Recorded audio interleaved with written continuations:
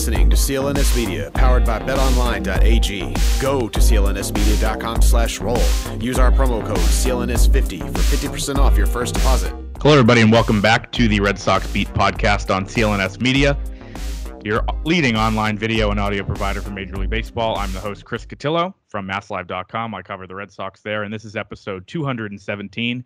It's brought to you by betonline.ag, the leading online sportsbook and CLNS's preferred online sportsbook, and this is your May 21st episode. We are joined this time by Chandler Rome of the Houston Chronicle, who covers the Astros down there. The Red Sox obviously playing the Astros 6 out of 10 games this week, just lost 2 out of 3 at Fenway. We'll be heading down to Minute Maid Park over the weekend. Chandler, thanks for coming on. I didn't know this was sponsored by a sportsbook. This is a great development. Yeah, so that's our sponsor so far since I've been doing it. So thanks to betonline.ag for sponsoring us, and you can sign up there. We'll have some more information around the 20-minute mark as we're contractually obligated to. But yeah, I mean, obviously, Red Sox Astros this week has been kind of a weird scheduling quirk, and I just wanted to get your thoughts to start on the series that was. Red Sox, lost the first 2 to Houston, close game where Rick Porcello gets pulled or left in a little too long. Alex Cora takes the blame for it. Rick Porcello tried to take the blame. The Astros win, and they come out with 5 runs before, basically the second out of the first inning on Saturday, win that one, and the Red Sox battled back yesterday with a comeback win. Kind of your overall takeaways from the series at Fenway Park that we both saw. Well, I thought it was kind of ironic that on Sunday, A.J. Hinch actually kind of did what Alex Cora did on Friday. A.J. Hinch kind of bemoaned leaving Framber Valdez and a left-hander to face Xander Bogaerts, who ended up hitting the go-ahead RBI double in that game. Mm-hmm. So you had 2 managers that were managing this series in May that maybe didn't have the implications. I mean, it's a series in May. I mean, obviously, we're 45 games into the season. Nothing truly matters yet. But these 2 managers certainly self-criticize themselves. It's not something we hear from A.J. Hinch very often. Not that he's infallible and not that he doesn't take blame when it's needed, but very rarely does he say that in the media. Very rarely does he go on the record with that stuff. So it was very interesting to hear A.J. Hinch say that. But I think for the entire series, there were 2 really well-played games and 1 game that kind of got away from Boston early. Right. I thought Rick Porcello looked really, really good, and I think it's important to note what the Astros came in, what their offense was doing coming into Fenway Park. Granted, they faced the Detroit Tigers for 3 days, and I think any offense is really well served to face the Detroit Tigers at any point of the year because that'll cure whatever is ailing you. But the Astros came in just on an unbelievably torrid pace.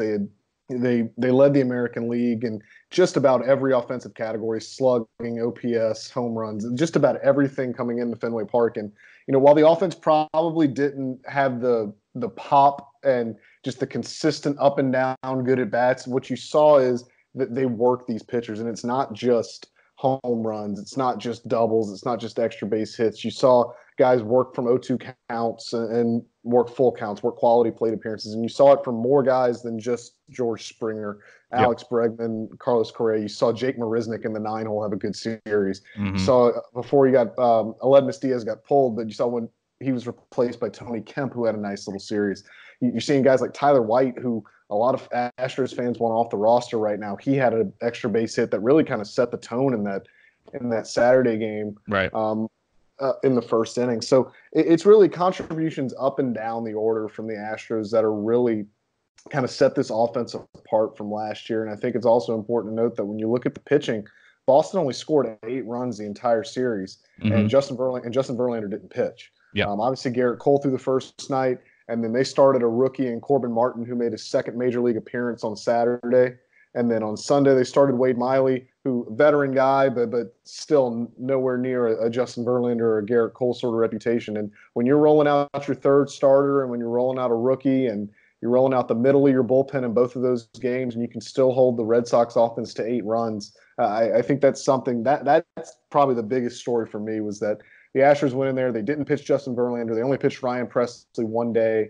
I think they only pitched Roberto Osuna one day as well. And still, the Red Sox only score 8 runs against them, against the pitching that maybe not a lot of people talk about. That was probably the biggest indicator for me that this was a good series for the Astros. Yeah, definitely. I mean, I think the Red Sox have struggled against lefties. Wade Miley gave him some trouble early yesterday. They started, hitting him once Chavis hit a home run. I feel like he's kind of gotten the floodgates open for this team in a lot of games recently, but that kind of turned things around, and the Red Sox were able to get a win on a day where Chris Sale wasn't sharp. I think that was another big storyline, at least on our side of things in Boston, where Chris Sale walked 5 guys yesterday. He wasn't as sharp as he has been in his, 17 strikeout appearance last time out against the Rockies. So the Red Sox expect to win on sale days. They didn't do it maybe in a traditional way yesterday, but they were able to, get a win, and I think that's important. Something you referenced earlier I thought was really interesting, because something that I thought as well, and I think it's something that we'll see, later this week at Minute Maid Park, where these managers were kind of managing these games like they were bigger than they are. And I think for me, there's a couple things that go into that. One, they respect how good the opposition is. They obviously met up in October. Red Sox won that series in 5. And then I think there's just that relationship between A.J. Hinch and Alex Cora, as former bench coach, of the competitive fire, the relationship between, a lot of guys on the Astros and Alex Cora, that he wants to go out and beat them. So while he might say it's every win's a good one, and, this series is no bigger than the other, I think, for me, that this is one that he has circled on his calendar still, even a year removed from working there. And both guys, maybe put a little bit more into this than they would have any other series in May.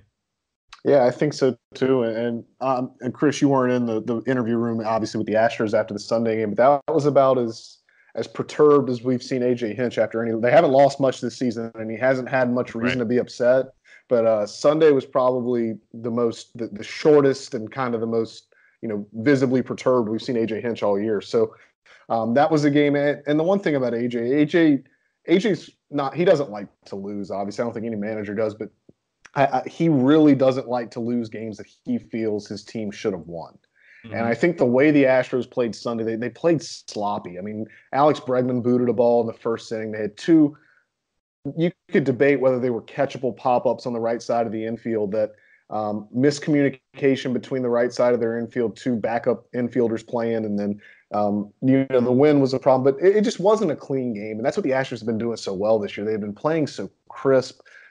They had obviously won 10 games in a row coming in, and it was just kind of a departure from what we've seen, the style of baseball they've been playing during the streak, and it obviously came back to get them. And that's a 1-run game, and A.J. Hinch is obviously going to put it on his shoulders if he feels like he had Hector Rondon up in the bullpen. Xander Bogaerts obviously does well against left-handed pitching. Framber Valdez is a rookie. I think he's still got rookie status, but he doesn't have much major league service time. Yeah, hasn't pitched much in those big of situations. And I think AJ kind of figured that game, with the offense he has with the offense he deploys out there, he figures that he doesn't want to mess up any opportunity they have to come back and win that game. And I think he felt like leaving Framber in there was sort of kind of setting them up to fail. And he said he questioned it on the front end, and he's always going to question it on the back end too, when it doesn't work out for him. So yeah, and the relationship with Cora, obviously how the postseason ended last year. These are 2 teams that I don't want to say it's a rivalry, but it's maybe not in the rivalry in the way that we think of North Carolina Duke or Alabama Auburn. If you think colleges, they don't hate each other. Good plug there. Yeah, I don't think these 2 teams hate each other. I think there's a mutual respect for one another. So this is not Yankees Red Sox. Those 2 organizations, franchises, fan bases hate each other.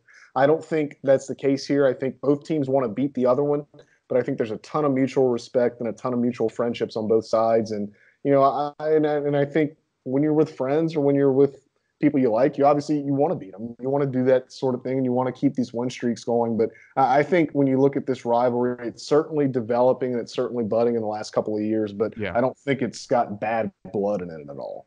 No, I don't think so. I think the closest kind of was that playful Bregman Instagram story where they all hit home runs off Evaldi, and that kind of became a big thing right before Evaldi started and dominated in the ALCS. So, but other than that, I think that was more playful than anything. The Red Sox obviously went down and won 3 games in Houston. I think, on the Red Sox side, that was, I think I've heard a lot of people say this, but the longest 5-game series of all time. It felt like 7, and just kind of, even though they won all 3 games in Houston, it felt like that series was a lot longer than it was.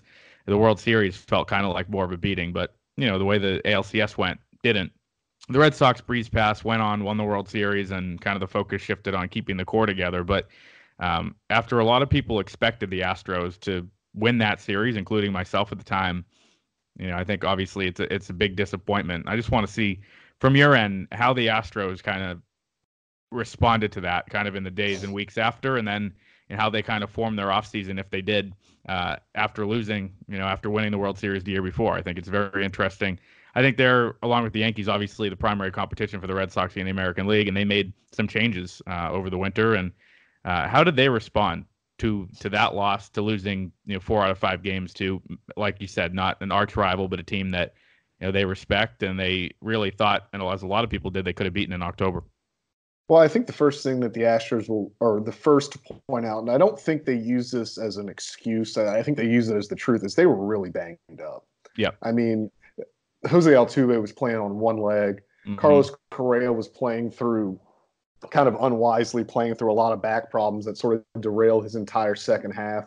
George Springer, though he won't admit it, he had a thumb sprain in August that he never really recovered from. And if you look at the numbers, before that thumb sprain happened and then after the power had gone away, he was not as he didn't have his pop at the plate after that. So those are 3 cornerstones of your lineup that just that were playing injured. And then Alex Bregman did not have a good series. He was carrying that lineup when it was healthy all year. Even when it was healthy, Bregman was the guy carrying that lineup. And then you'll remember, obviously, Charlie Morton goes out there and he hadn't pitched in a month and a half. Yep. By the time the ALCS rolls around, he barely gave him I think he gave him 3 or 4 innings in his start, and they weren't healthy. And I think that's what they always want to remind everyone of. Not that they're using it as an excuse. I think they were very deferential toward the Red Sox. I think they were very, very complimentary. And I think A.J. Hinch in the post-game press conference right after Game 5, gave them all due credit. And I mean, it was a beating for it was. No matter how hurt they were, the Red Sox couldn't just roll the ball out there and expect to win. They still had to do it. Andrew Benintendi had to make a great catch in Game 4. They had to beat Justin Verlander in Game 5, and they did it. And that is commendable to them. But I think as far as the offseason goes, they wanted to make sure they got these guys healthy. Yep. And it's kind of ironic. The Red Sox are going to roll into Minute Maid Park this weekend, and the Astros are not very healthy.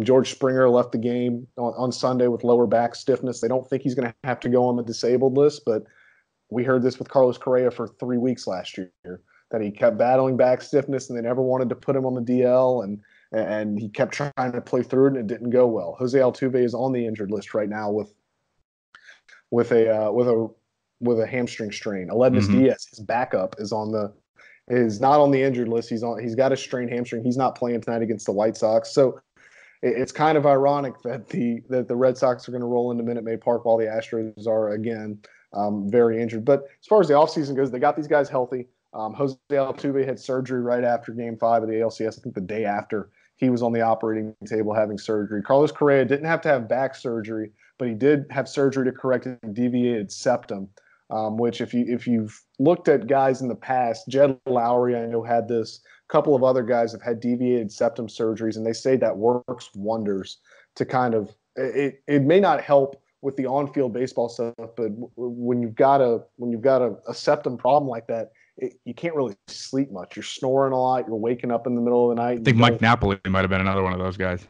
Right. So you don't get the rest that you really need. And Carlos Correa, though he's done a lot of different things with his back, he's now got like a 45-minute post-game routine he does after every game with his back to make sure nothing goes awry. But I think he's talked about that deviated septum surgery playing more into his offseason and how he thought that could make him better, maybe even than the back did. George Springer, the thumb got better. But then you look at some of the stuff they did in the offseason. They went out and kind of got one of their reclamation projects at starting pitcher in Wade Miley.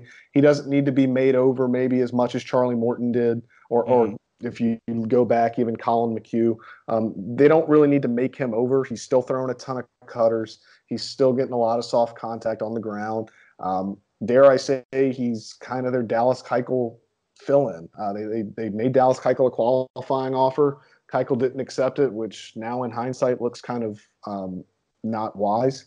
But they went out and got Wade Miley, who maybe doesn't pitch exactly like Keuchel, but he's left-hander, he's crafty, down in the zone. He's not going to strike a lot of people out, but he's going to get soft contact, and he's going to he's going to eat innings for you, and that's what he's done. He's been this team's most consistent starting pitcher, not named Justin Verlander or Garrett Cole. They went out, and I think obviously the signing at the time wasn't really talked about much, but what has really shown through is Michael Brantley and just how he's been able to lengthen that lineup. I mentioned a little bit earlier that the difference between this offense and last year's offense is that after last year's offense, especially in the second half when they were hurt, once you got past the fourth or fifth hitter, 6 through 9 in the order were I don't want to say easy outs because they're all this is major league talent, but they did not present the challenge that this lineup does. I mean, there's some nights where Josh Reddick hits 7th in this lineup, and Josh Reddick's leading the American League with a .333 batting average. I think his turnaround has been something that's keyed this as well. They're getting production from every part of their order. They signed Robinson Chirinos, who at the time, again, at the time of that signing, a lot of the beat writers sort of raised their eyebrows because for a team that values defense at the catching position, Robinson Chirinos was one of statistically the worst defensive catchers in baseball last year. They got him because of his bat, and he's come in and he's got a high 800s OPS right now, and he's pulling the ball at Minute Maid Park. He plays well at the Crawford boxes, obviously, with that pull side swing. He's spraying the ball around a little bit, and he's improved his defense. He's already caught 4 base stealers this year after catching 6, a grand total of 6 all last year. So he's providing pop at the bottom of that order. But the reason that they can hit those guys at the bottom of the order is because they stuck Michael Brantley in the cleanup spot, and he has been everything that the Astros have envisioned and more. He's not striking out. He's even got a little bit more pop maybe than I thought he would have, and maybe that the Astros even thought he'd have to. He's already got 10 home runs. He's got a .950 OPS. He's living up to every sort of expectation the Astros had for him, and one thing that they're able to do is they're able to spread the DH around with him. Michael Brantley's got a long history of injuries, and that's probably why he didn't have more success in Cleveland, was because he was hurt a lot. And so what A.J. Hinch is doing is he's able to spread the DH around, and Brantley's already DH 7 times this year. George Springer's DH 10 times. And part of that is not having production from Tyler White, who they thought would be their primary DH. But part of it is A.J. Hinch likes to spread it around and give these guys kind of half days off. You know, Michael Brantley doesn't have to play the field for a game. He can get off his feet and just have 4 at-bats, 4 good plate appearances. Same thing with George Springer, who is kind of renowned for being this in a non-contact sport. George Springer provides all the contact you need. He's running into walls, he's diving, he's doing so they really need to manage him wisely, and I think A.J. Hinch doing that, spreading around the DH, has really helped. But I think that in their offseason was the biggest goal, was to lengthen this lineup and to get something from the bottom of the order, because when you looked at their 7, 8, 9 last year, their 6, 7, 8, 9 some days, they weren't getting much of anything. And then when you got to the playoffs, those guys weren't producing. You had kind of the cornerstones of your lineup were hurt, and it really all contributed to an ALCS loss. Yeah, I think, obviously the Astros were a lot more active than the Red Sox were over the winter. The Yankees were active as well. People in Boston, I think, see Wade Miley doing what he's doing, and Wade Miley was with the Red Sox in 2015. He had an ERA somewhere around 4 or 5 that year, and I think he's most remembered for getting into a big altercation with John Farrell in the dugout in Baltimore about being pulled. I don't remember the specifics because I wasn't on the beat then, but Wade Miley's kind of not necessarily a revered figure in these parts. So to see him come back yesterday and pitch pretty well, and like he has all year, was kind of funny. I think, the big storyline that we in Boston dealt with all winter was Eovaldi and Kimbrel. Eovaldi was a guy that was rumored to be going to Houston. It seemed like that never really took off. And then Kimbrel in a similar boat to Keuchel and not signing. So, very different off seasons. The Red Sox go out and get one guy added to the 40-man roster in Colton Brewer. The Astros add a bunch of pieces. And now time for that promo read I teased earlier. Craig Kimbrel still a free agent, like Dallas Keuchel is. And I think both of these teams realized that in their own way, they could find a cheaper alternative for 2 guys that have been really important pieces of contenders in the last couple of years. The Red Sox with Craig Kimbrel have decided they're going to do this bullpen by committee that we've seen on display the last 3 days. You saw it. Brandon Workman gets his first save yesterday. We saw Brandon Workman pitch in the 6th inning of an 8-2 game today in Toronto. So, from a very high leverage situation to a very low leverage situation, Matt Barnes has really kind of the leverage reliever. He comes in all the big situations. Ryan Brazier's been up and down, and Marcus Walden's been a big surprise, but there's not that bona fide closer in Craig Kimbrell. You talked about Wade Miley kind of stepping in as a Dallas Keuchel light. So you see the similarities there between, these teams. You're not a major leaguer, Chandler, and nobody probably listening to this show is, but that doesn't mean you can't get in on the action this spring. If you want to get in on the action, go to betonline.ag, CLNS Media's leading and preferred sportsbook. There's only one place to share in the wins with the Red Sox, by grabbing the odds and allowing the experts to do the heavy lifting. They have sports, live betting, a virtual casino, everything you could possibly want. BetOnline.ag is CLNS Media's preferred sportsbook. If you're feeling lucky and would like to support our podcast, it's easy. You just go on clnsmedia.com/SoxBeat, SOXBEAT, and use the promo code CLNS50 for a 50% sign-up bonus. That's clnsmedia.com/SoxBeat, CLNS50. BetOnline.ag is your online sportsbook experts. So getting back to the actual baseball talk here, looking at these guys, they gave them a qualifying offer. They said no, and they weren't going to break the bank. With the Astros and Keuchel, do you think there's any chance of a reunion, number one? And then if not, where do you think he could possibly end up? Because this is a guy that has a Cy Young, has been a solid major league starter for a while, and just like Kimbrell, still out there in mid-May. I mean, until he signs somewhere, I guess I can never shut the door on a reunion. Mm-hmm. I would be surprised. I don't think that's in the cards here. I think the Astros were comfortable going with the qualifying offer that they extended him, and I don't think they're willing to go much over that $17.9 million they were going to give him. As far as where he ends up, I mean, I guess it all depends on when the draft ends here in 2 or 3 weeks, and we look at what teams need. You look at the Padres. The Padres have kind of been out there and saying that they want to upgrade their rotation. I don't know if they view Dallas Keuchel as an upgrade in their rotation. I don't know if they'd want to wait till the trade deadline maybe to partake in the Stroman or Bumgarner sweepstakes. Mm-hmm. I've thought from the beginning that maybe Atlanta made sense for Keuchel.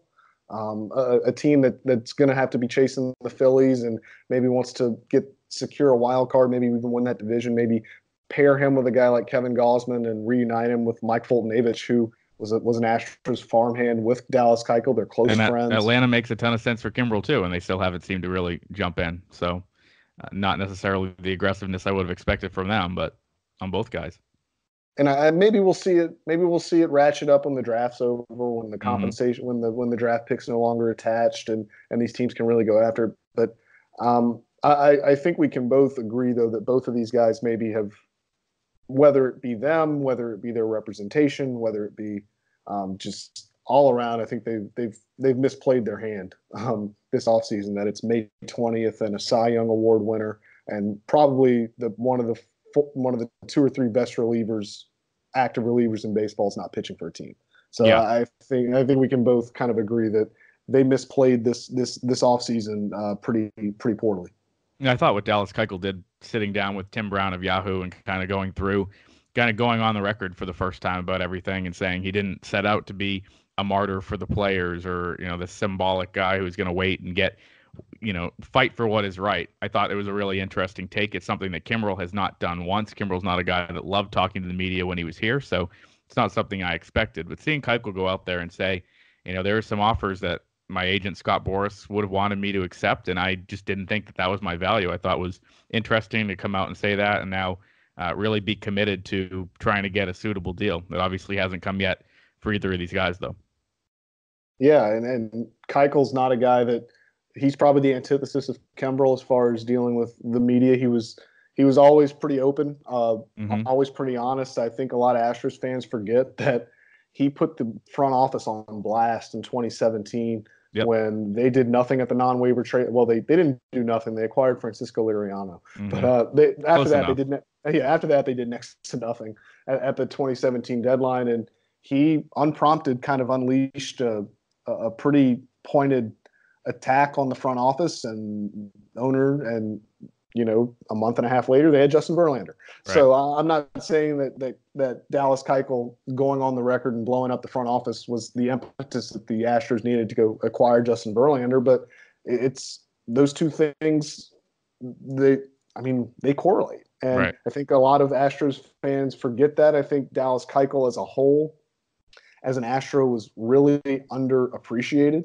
There were a lot of fans at many junctures of last season and the season before that wanted Keuchel gone. And I could never figure out why, because he's not going to strike people out, obviously, and he's going to give up some hits, and he's going to give up some home runs, and he's not the kind of prototypical pitcher that we're used to seeing, especially now with Cole and Verlander fronting this rotation. But yep. This was a guy that was the first ace of the new era of the Astros. He was a guy that got people to the ballpark in 2015 when this team was making a playoff push. They had a Keuchel's Corner section in left field at Minute Maid Park every time he started. They would give out free beards, and people would cheer on this crafty lefty who would get a bunch of soft contact ground ball outs and strike out like three dudes. He and Jose Altuve were really the keys and the faces of this renaissance and this rebuild of the Astros. And obviously Altuve is always going to get his due, but I just feel like Dallas Keuchel really did go underappreciated here in Houston for what he did and sticking it out the way he did through some really lean years. And he provided some huge starts for this franchise. And obviously he doesn't have the name allure of Justin Verlander. He doesn't have the stuff that Garrett Cole has, but he does it a little bit differently, but he did it really effectively. And he's a guy that I think Astros fans owe a lot. They owe a lot of gratitude, and he's a guy that should be welcome in Houston whenever he comes back, if he comes back, whether he's pitching for another team, whether down the road he ends up back pitching for Houston. He should be welcome back here. But I think that's really been that's really always been a thing with Keuchel. Is I've always been surprised how fans are quick to dismiss him and fans are quick to want, kind of forget what he did for this franchise from, about 2014 to the middle of 2016.